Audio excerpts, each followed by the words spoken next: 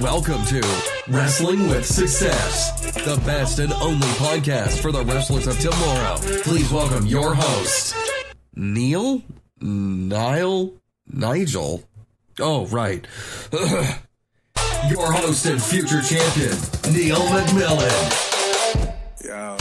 Hello, guys and girls, and welcome to episode 17 of Wrestling with Success. And this episode, it's another episode where you've got myself, no guests, me, myself, and I. And today, I'm here to talk about Mr. Scott Hall. Why Scott Hall? Well, for those of you who don't follow the page and me on Facebook or Instagram, I basically attended a session at the School of Slam wrestling school in Harwick, Essex, and it was a seminar run by Razor Ramon, the bad guy himself, Scott Frickin fucking Hall. Scott Hall. Scott Hall was taking a session. Now, I wasn't going to miss that, and luckily for me, the training school that I normally do it at, Dropkicks, they weren't running it on that Wednesday anyway, so I had no excuse. So 100% booked it straight away. It's £30, all very reasonable. £30 to go and see Scott Hall on a good day is good, just to meet the guy, let alone have a seminar and a session. And today I thought it'd be good to share that whole experience with the listeners, yourself. So for those of you that couldn't make it to the seminar, you can get a flavour of what I learned, what it was like, and yeah, it lived up to every expectation. Every expectation. So I got in touch with the promoter at School of Slam, and I was like, yeah, I want a place that you could have paid to be a bystander or paid to actually take part in the lesson. I was like, without a doubt, I need to take part in that lesson. Book me in. And one of the other guys that I trained with, Adam, down at Dropkicks, he was booking it down as well. So even better, there was a friendly face down there as well. So yeah, the day came, packed my bag, all excited. Now it's a little bit of a drive to Harwick from where I am, a little extra bit anyway. It's probably an extra 40-minute drive than normal to my training school. So I think overall it was like an hour and a half to get down there. So it's not too bad to go and see Scott Hall, but yeah, it was a bit of a drive. But as soon as I finished work, drove all the way down there from work, solid hour and a half drive, excited the whole way. Packed my bag early this morning, made sure I had all my shit in there, all my stuff, everything. And then as soon as I finished, normally when I finish work, I have about half an hour of me time where I can go get some banana, go get a protein bar, get my water, I can get changed, all ready to go. Now, because it was an hour and a half drive to Harwick, I had about 10 minutes to do all that. And I literally managed to got all my stuff rushed. Somebody was holding on to me at work. They were trying to chew my ear off at work. And it was like, no, I'm going to see Scott Hall. Fuck off. You never want to talk to me. Why do you want to talk to me when I literally need to leave right now and go to Scott Hall? But so I managed to get that Wrangler off my back. Went to get my gym bag to get changed. As I was going through my gym bag, shit, I haven't actually got a top. I've got my gym top that goes over it. But it was hot that day as well. Last thing I wanted to be sweating in my, it was like not a jumper, but it was I don't know what it was. It wasn't skinny enough to warrant me wrestling in it. I would have got very sweaty very quickly, and it wasn't ideal. So I forgot my top. So I thought, look, enough fucking around. I just need to get to this seminar. Just drive down there. I still needed to get my bananas and my water, my nutrients, protein bar, just for routine. Not because I have to have them. It's just because that's my routine, and that's me in my comfort zone. I got my routine down. I'm happy and I'm good to go. So I thought, look, gotta get on the road, get towards there. I'll go down the A12, whatever road it was. There'll be something. There'll be like an Asda or a Tesco or something I can stop at to get my shit. I'm going to have a sip of coffee. Like Stone Cold, a sip of coffee for the working man. For the Essex man. I'm trying to make it as loud as possible so you can reap the benefits of every sip. Yeah, I nearly died. That was a mistake. Wrong hole. So anyway, I thought, fuck it, leave it to fate. So I'm driving down the road, 40 minutes, I'm in my own head, and couldn't find anything, nothing at all. I just had to get there on time. I hate being late, so I just had to get there. Pulled up, I thought, like, worst case scenario, I know it's at some sort of like caravan place, like a haven, not a havens, but like a cheaper version of, I'm not sure what it is. I know there's caravans. I know there's going to be something there. There's going to be a shop. I can buy me a havens top or something. So I can train in that. I can grab me some bananas and apples possibly if there's like a spa there or something. Who knows? I thought just get there. Get my bottles of water. There'll be a cash machine so I can get my money out to pay the guy. Pay the promoter. Turned up. Pulled up. Loads of people there. I'm late. I've got 5 minutes to go. Is there a cash machine here? No. Fuck. I need to go out and drive and try and find a cash machine because I couldn't find shit on the way there. So I drove out. Luckily, one of the guys said there was one just around the corner. Literally, I Vin Dieseled it in a Citroen C1. That's my driving to work car. Citroen C1. I was just bombing it round like a menace. Finally found it. Saw a shop. Got my money out. £30. Lovely. Went and got a bottle of water. And a Lucasade. I was going to depend on a Lucasade for my other nutrients. So I just necked that. I couldn't find any bananas, apples, whatever. Managed to get back within 1 minute to spare. Fucking lovely. Right. Put my bag down. Reach into my bag to start getting my stuff out. And then fucking Scott Hall. Scott freaking Hall. And he's massive. He's huge. So much. I was expecting. I mean, I knew he was a big guy. But I was expecting an older age. He would kind of shrink down. But he's a big dude. Big dude. He's already in the ring by the time I get there. And he starts speaking. And I'm in awe. I'm halfway through my bag. Just about to get my gear on. My knee pads and elbow pads. And he starts talking. I just drop what I'm doing. I'm going to listen to it. And he starts with, and I quote, Dusty Rhodes once said to me that all you need is a bag and I'll show you how to make $1 million. And I'm here to tell you today that with one bag, you can make a lot more than $1 million. And boom, sold. Scott fucking Hall. Brilliant. So that's what he started with. And I thought with a Scott Hall session, I didn't really know what to expect. I just thought, we'll be doing holes and psychology and all different parts, just like a normal training session, like stopping and starting. He's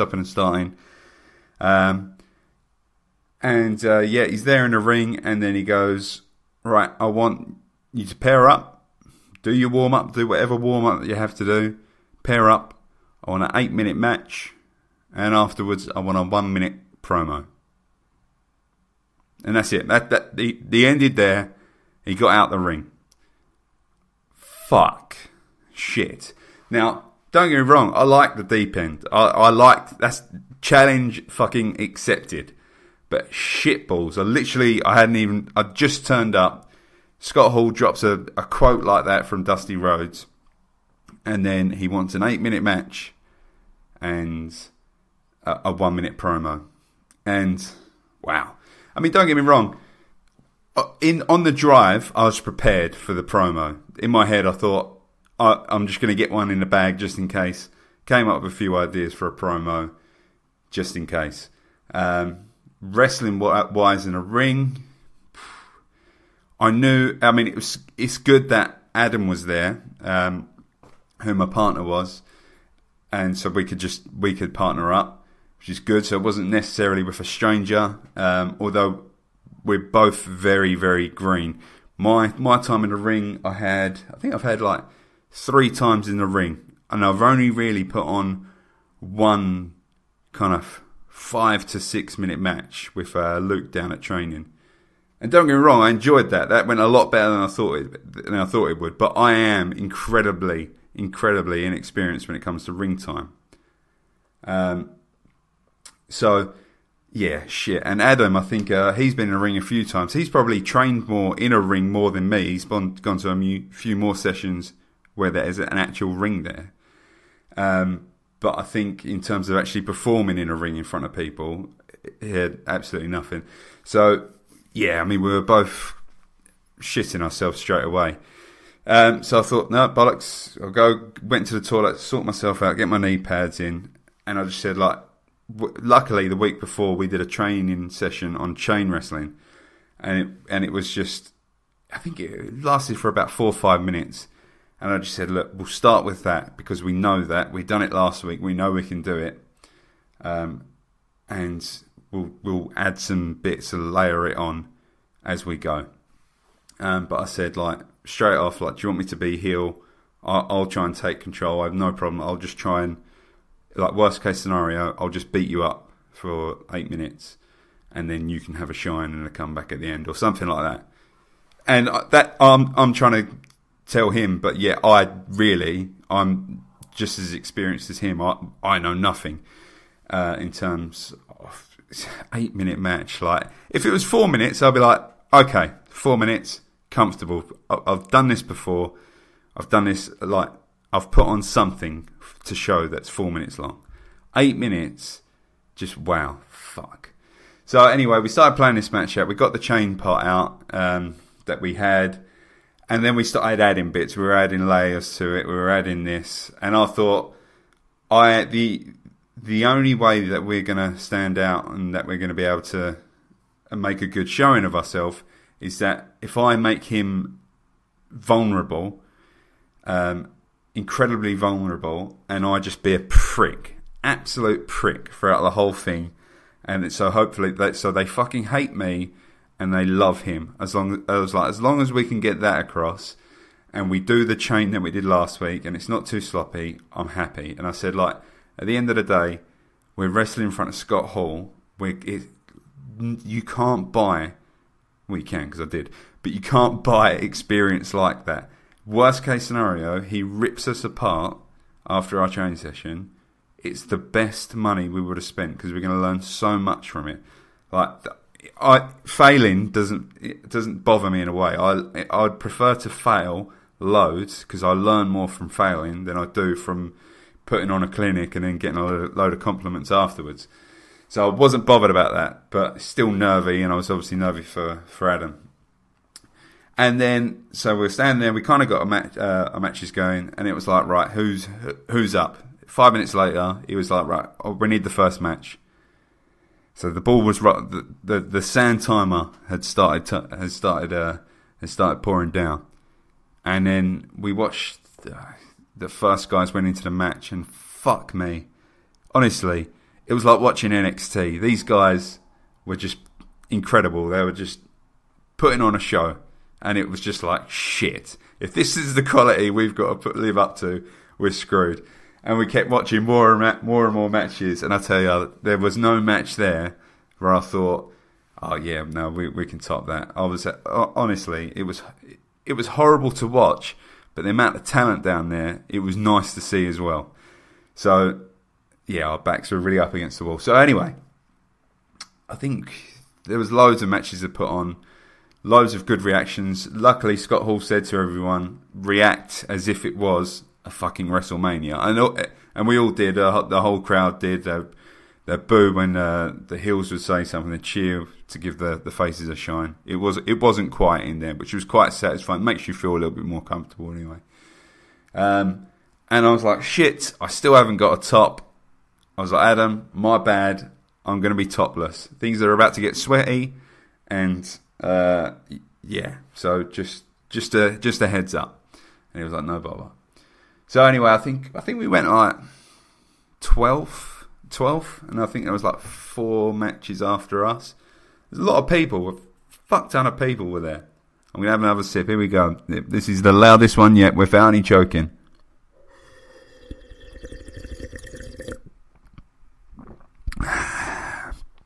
Nailed it. So then it finally came to our time, and I just said, all right, Adam, do you mind? I'm just going to tell them that you're a trainee. It's your first time in the ring. Then all the pressure's off you. No problem at all. And I said, well, kick it off. I'm just going to slap you in the face. I said, I'm going to slap you, and I'm just going to be a prick, okay? And I'll tell them that you're a trainee, never been in a ring before, so their expectations are incredibly low, but they're going to think that they're going to look to me as if I'm experienced, and I'm fucking not. So, step in the ring. Hi guys, give it up for Adam. It's his first time being in a ring. Give him a round of applause. They give him a round of applause. Go to shake his hand, and then, boom, slap. And it couldn't have gone any better. It literally couldn't have got, the slap was brilliant. It made Scott Hall kind of woke him up a little bit and just, whoa. So that was good. The fact that I kind of make Scott Hall go, shit, was pretty good. So the match itself, we forgot a fair amount, a pretty much fair amount. The only good things about it really was the slap. There was a lot of people booing me, which was good. People didn't like me, which was nice, I think. Yeah, we did a few chain spots. There was a few good reversals and chain wrestling. I heard somebody say, "Wow, they're actually wrestling like in the crowd," which was nice. And then he clotheslined. I knew he was going to throw a clothesline. He clotheslined the shit out of me. Now, throughout the whole seminar, Scott Hall kept saying to people, that's what he was picking on, was people's clotheslines, and he started off with it. And as the night went on, people were hearing his feedback to other people because he was very loud about it. He would tell everyone's feedback in front of everyone and critique everyone's matches. And what he kept saying was clotheslines, just rather than just throwing a straight arm out, is just kind of curve your arm round and just so you kind of ended up on the neck and top shoulder. And he described it as like you're throwing a baseball. So I'm doing the action here, but you can't hear it. So it's kind of like a V, like it's like a shit tense muscle rather than a straight arm. And I hope that helps. I hope you get the image. So Adam must have heard this critique the whole way, and he fucking threw that baseball right through my neck, and the connection was, honestly, the connection was sweet, and it was a good response from the crowd. Apart from that, was probably it. That was probably those are the two high spots. It was my slap at the beginning, and then the clothesline. There was some stuff going on around. I tried working him around every turnbuckle, but it was what it was. We done what we needed to do. We didn't forget too much. We didn't fuck up too much, which was pretty nice. We got the feedback at the end. We survived. And yeah, it was good. Got through it. Learnt a lot. Every word. And I mean, the fact that I can say that Adam and I wrestled a match to be critiqued by Scott Hall is like we wrestled a match where Scott Hall was the referee. It's fucking surreal. And the fact that I could give Adam that slap, get a reaction out of Scott Hall, and then Adam can get his spot and just clothesline my fucking face off. And looking back in the video, you can see Scott Hall actually wince. It wasn't just the close; it was the connection as well. And it was the fact that our match, the build up to that clothesline, the crowd was starting to get a little bit flat because obviously we weren't putting on a clinic. And then all of a sudden, that clothesline, everyone just kind of fuck. So yeah, incredible experience. So many good matches down there. So many good ones. Loads of different characters down there. Loads of good characters. And the quality's high. Such high quality down there. So there's all the matches out the way. And he was like, right, now what we're going to do is, it's promo time. I want you to, basically, you're gonna talk about your debut. I'm going to give you a guy, whether it be Cena, Roman Reigns, or Flair, Charlotte Flair, Sasha Banks. I'm going to give you someone, and you've got to cut a 1-minute promo about your debut at the O2, October 26th, at the time. October 26th at the O2 this Saturday. You need to mention all of that. I want you to cut a promo. And I think he mentioned as well, give whoever you've got a little bit of a shine, build them up a little bit, and then build yourself up 10 times at the end. So in my head, I thought promo, all right, I'm not as worried about this. I had a promo in the back of my head. Promos don't really bother me.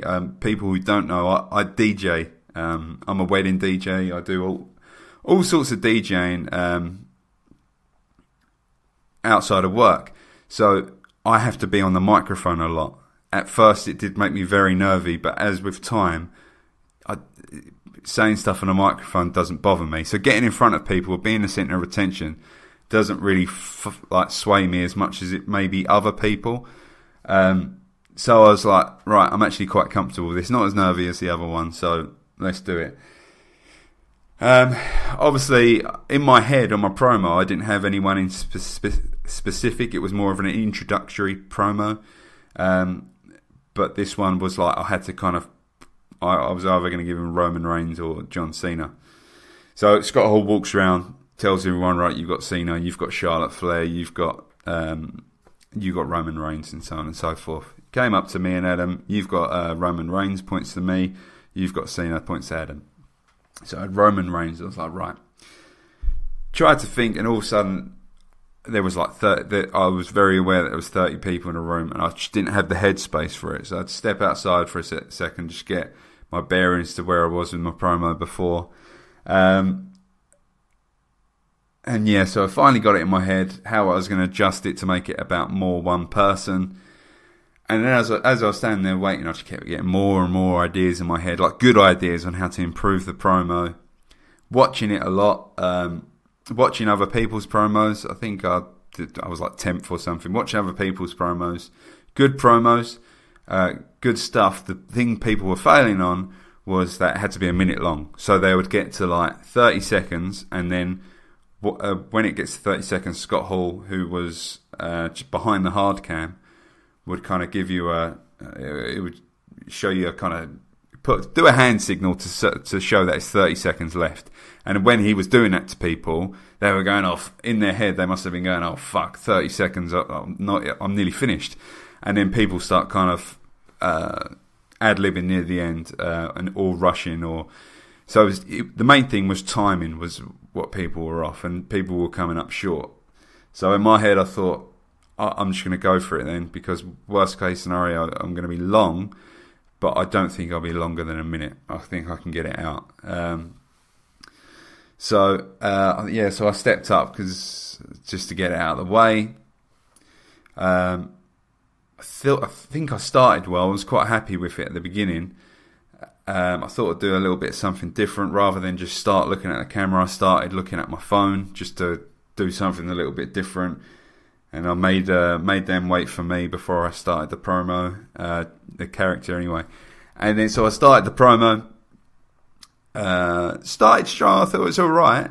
And then I don't know what happened. I think I saw his 30-second sign, and I was like, okay, yeah, no, I can finish this off. I can seal it off. And then before you know it, I don't know what he did. I think he was like, he did a countdown or something, or I had 10 seconds left. And I was like, fuck. And I started to do my ending off it to wrap it up.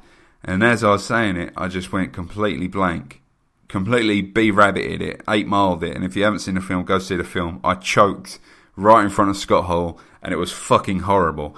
So I started off fine, saw a hand signal at one point, and I thought, fuck. And then I went blank for about 5 seconds. And then I caught it back again. And then before you know it, I just heard a... And that was Scott Hall ending the promo off. Shit, fuck, bollocks.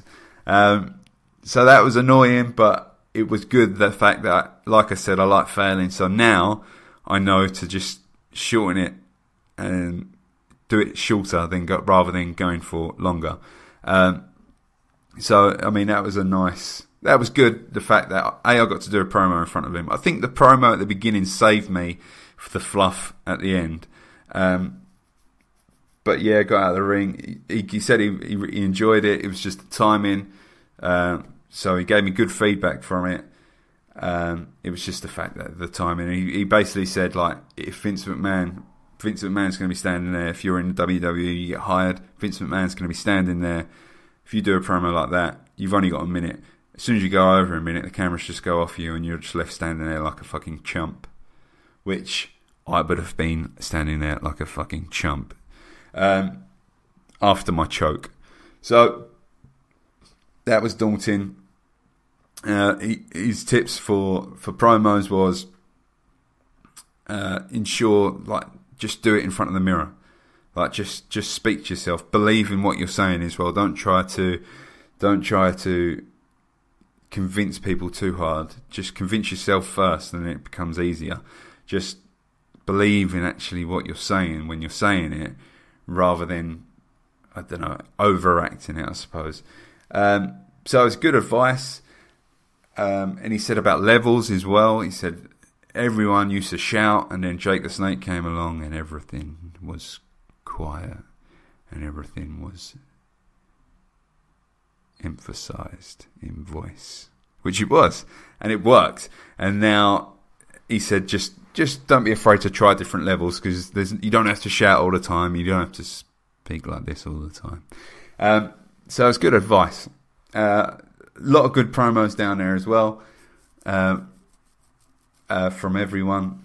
His tips as well. A lot of the other feedback from the wrestling part of it was obviously slow it down. That's the main thing. Like, some of it was establish your character before you even get into the ring. As soon as you come out, do what you need to do, walking around the ring to showcase yourself, to give people that indicator of what your character is and what he or she is all about, rather than doing that in the ring. He said everything, you can do it outside the ring. And he mentioned mainly about Ric Flair, about how he'd kind of saunter around, and people just knew who Ric Flair kind of was by just his walk around the ring and his entrance, or getting the ref to open the ring, just showcasing how fucking important he was and all stuff like that. So that was good advice. Another bit of good advice for actual in-ring wrestling. He said there was a few matches that were a little bit rough around the edges, which isn't a bad thing, because it makes it look like it's an actual scrap, like you're both actually fending. And he said that he would much rather see a rough match where it's a little bit edgy and it's a little bit, I don't know, like not rehearsed and perfect. He says a lot of people nowadays they try to rehearse everything, so everything's perfect, everything lands on key, and everything's smooth. And he said it can look good and it's got an audience, but just having that little hint of roughness to it can make it a lot more interesting, a lot better match. So that was his main feedback from wrestling and promo stuff, and you can't really beat experience and feedback like that from Mr. Scott Hall. So then we sat down and it was question time. Obviously there was a few questions. The main questions, and this is when it really started to get real, was obviously asking about his past with wrestling, who was his worst opponents and stuff like that. He said his favourite opponents to work was Shawn Michaels, obviously because he's a friend. Worst person was, he said, Bret Hart, just because Bret Hart was all about Bret Hart, not about anybody else. Really, it was Bret Hart only cared about his reputation rather than actually earning money. He said Scott Hall said that he earned millions just by getting beat all the time. And he said that didn't bother me in a way, because he would earn money that way.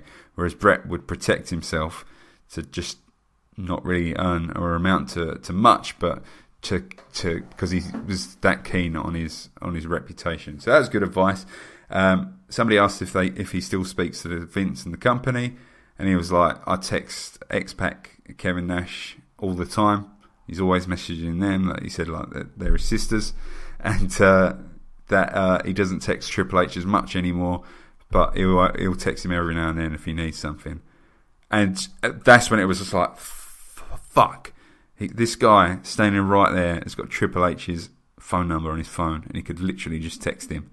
there and then. And that's when it started to get real, about how his Razor Ramon character came in, about how Vince McMahon had never seen Scarface. And that was what Scott Hall had put forward to Vince, was that you need a bad guy, or you're looking at the bad guy. And he based the character on Scarface. And obviously if Vince McMahon hasn't seen Scarface and Scott Hall starts doing Scarface, he's going to be sold. And he's there's a lot of funny stories. It's hard to tell them they're his stories. So I'd recommend you either listen to another podcast with Scott Hall on. We're not there yet. And or look out for like some YouTube videos, because he's a funny guy as well. One main thing I'll say about Scott Hall is, I watched a video like 2 days before. I was getting excited. I was getting fangirl about it. And I watched a YouTube video, just like kind of biography of Scott Hall, just to learn a little bit more about him. And did I click on the wrong link? I watched the worst documentary about him, about how he killed someone when he was younger, and then how heavy into drugs he was. And there was a clip of him turning up at an indie show, and he had an injury, I think, the night before, and he had only just got discharged from hospital, and he went to this show that had been promoted for, and he could barely make it out the curtain. He was getting carried out. Really, the promoter shouldn't have actually let him out, because he was an absolute state, but the promoter said he let him out so he could show what had turned up to the show or something like that. And if you don't watch it, because it was horrible to watch, but I watched that, and I think it was like part 1 of a 2-part series, because I messaged Adam and he had watched the second part, where it was like after he'd been all through those trials and tribulations and how he improved. I'd watched all the nitty gritty and shit like that. So I was like, fuck, he killed a guy, he's done loads of drugs. Oh, who am I going to get? And I knew he'd turn himself around. I think he did DDP yoga or something like that. So I knew he'd turn himself around. But you just don't know what Scott Hall was going to turn up. And I've got to say, the Scott Hall that turned up, he didn't say a bad word about anyone. He was so positive about everything. There was no bitterness at all.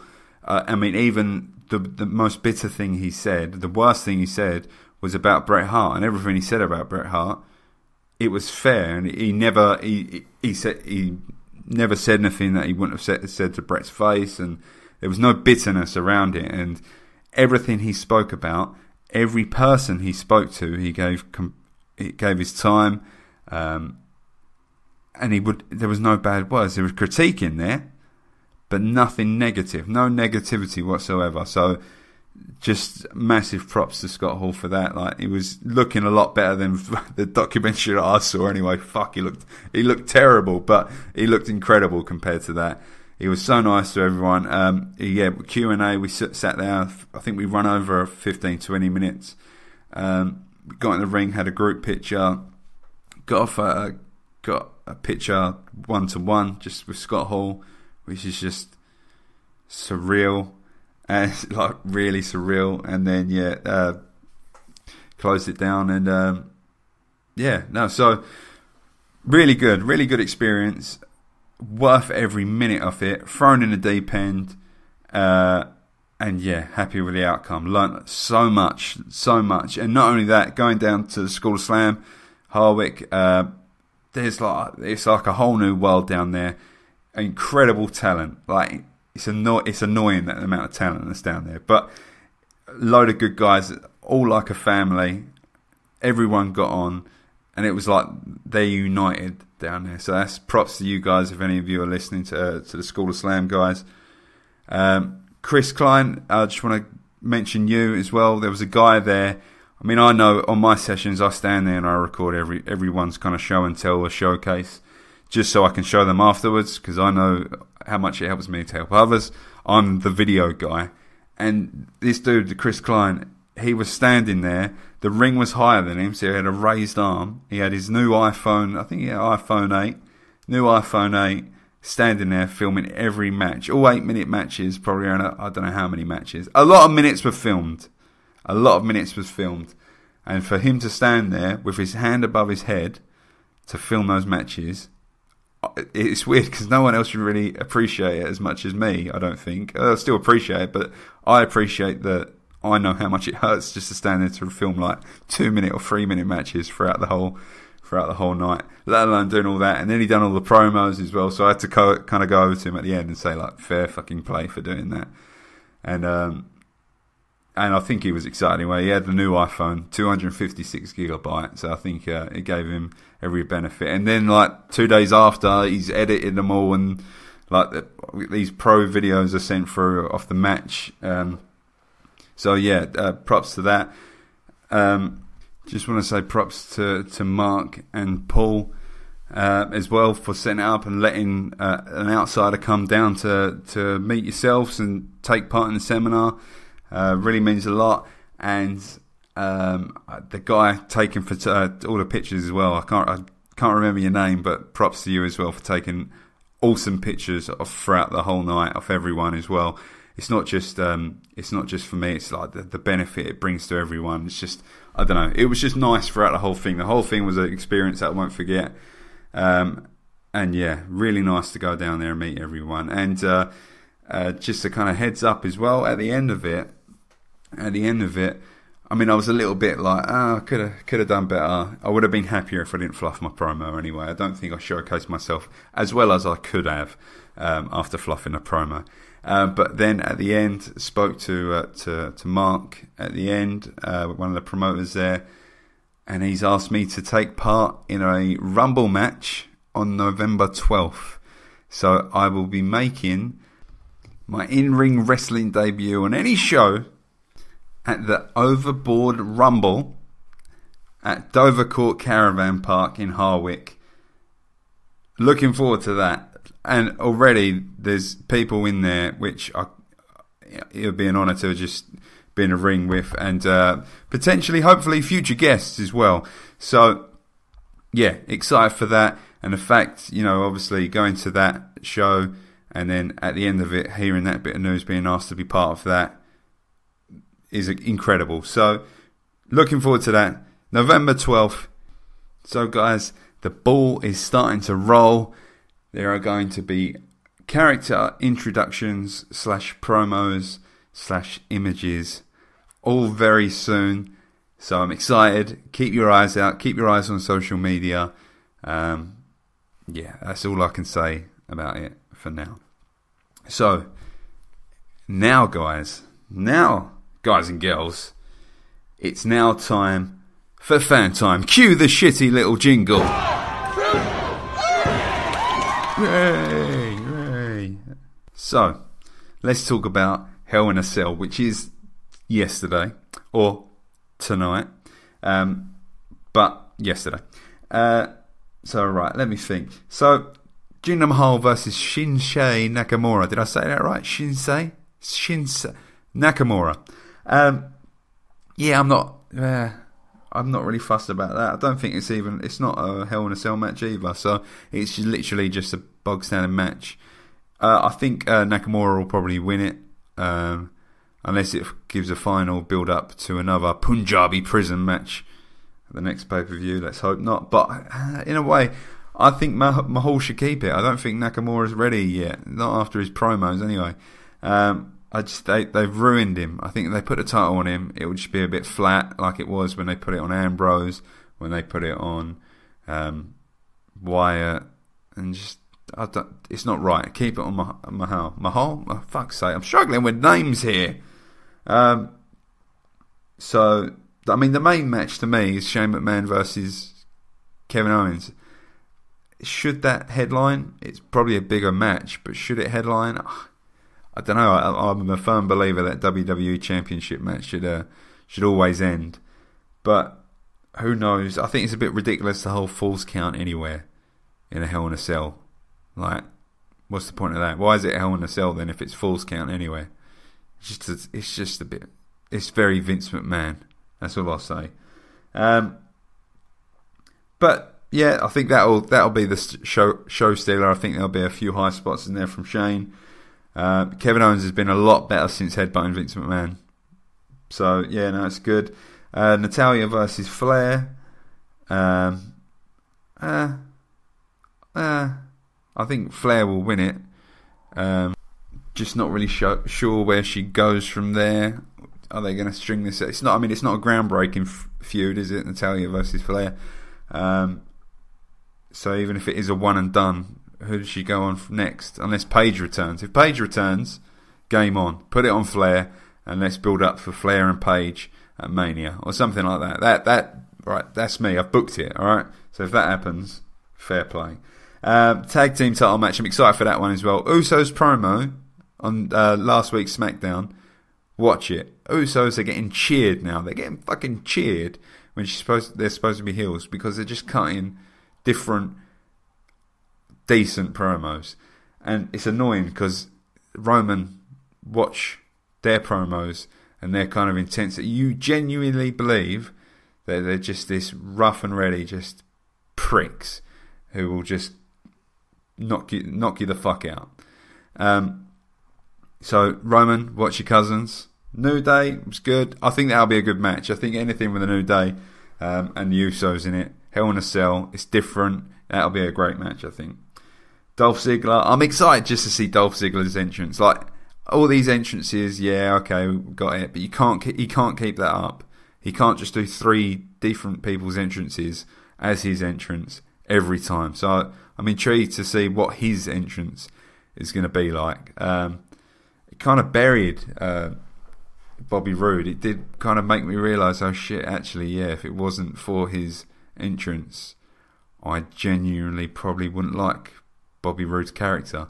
His entrance is what makes Bobby Roode. And which is fine. I don't care about that. There's a lot of wrestlers out there who have got a better entrance than they have got wrestling ability, but don't highlight that to me. I don't want to know about it. I don't want to have to stop and think, oh yeah, shit, that's true. Your entrance is all you've got. Don't fucking tell me that. You ruined the character for me. Randy Orton versus Rusev. Randy Orton, but I want Rusev to be that old Bulgarian brute that he was before. AJ Styles versus Corbin. I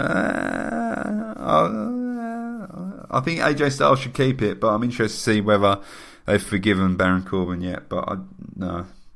Sami Zayn, I think he'll be part of it. Sami Zayn, I'm calling it now. Sami Zayn will screw over Shane McMahon to team with Kevin Owens. They can't just keep going on with this whole Sami Zayn, Kevin Owens, and then every now and then Kevin Owens just beats him the fuck up and then moves on.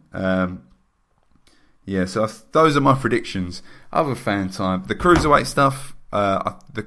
If you follow Enzo Amore, if you don't, do it. If you follow him, he takes that belt everywhere, and it's nice to see on like every other post on Instagram or something. The cruiserweight title is just shoved everywhere, and they're good videos, they're funny videos, and I think I hate to say it, it's the best thing they could have done is put that belt on Enzo, because they're showcasing the cruiserweight so much more. Like he says as well, 2 main event spots for the cruiserweight is I don't know, it's unthinkable. But is it working?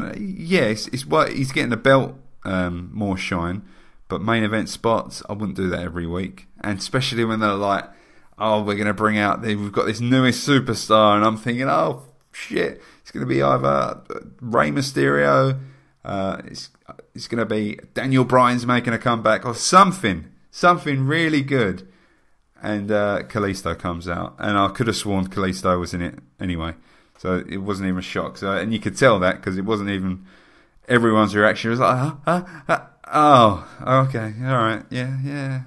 So, and Raw with a Shield. I don't know how I feel about it yet. Seeing them all together makes me feel good inside. It makes me feel good inside. Is it too early? Potentially. But if they just all come out, if they had good teams, if they bring up Adam Cole and all that, do a whole invasion thing from NXT or something like that, I would like that. Even get New Day involved. New Day versus the Shield. I don't know. Something like that. There's a lot of options. I don't think you can do it temporarily. I think if you're going to go Shield, you've got to go Shield for another year, 2 years, or something like that. I don't think you could do it temporarily. It wouldn't work as well. But I'm excited to see anyway. So, Anyway, guys, fucking hell, I've been speaking for 45 minutes. How did that happen? Anyway, guys, I'll give you a break. We'll be back next week with another episode. I'm not just saying this, I've got a whole list of people who I'm trying to schedule now, and a lot of good talent, a lot of good wrestlers, and the future is bright. Let's put it this way. There's a lot of good talent going to get in the show, going to get a lot of good advice for you guys, for all you listeners. Also as well, if you guys have started wrestling, if you guys have started training, or you've progressed, or you've taken some tips from this, I love to hear all of it. So honestly, in fact, I want to give you a little assignment. If you're listening to this now, and you haven't got a Facebook page, if you haven't got a page about you, or at least put a post up about yourself and about your training, send me the link, tag me in it, send me all sorts of shit. I want to see people reaping the benefits and actually going out and training. If I knew that somebody was gone out and trained, made a video and tagged me in it, holy shitballs, I'll be over the moon. So if you're training out there and you're listening to this, you haven't got a post going on Facebook or something, even if you don't want to share it, I get it, you don't want to share it out with people, just send me a video. I would love to see it. Just send me a video or an image, or even just a little message describing how you're getting on with your training. It would really mean a lot. But like I said, apart from that, guys, this is the end of this episode. Thank you for listening to the podcast. Thank you for following my journey. And guys and girls, I look forward to wrestling a match with you all very soon. Very soon. And especially if you can get a spot in that Rumble. So guys and girls, I'll speak to you all next week.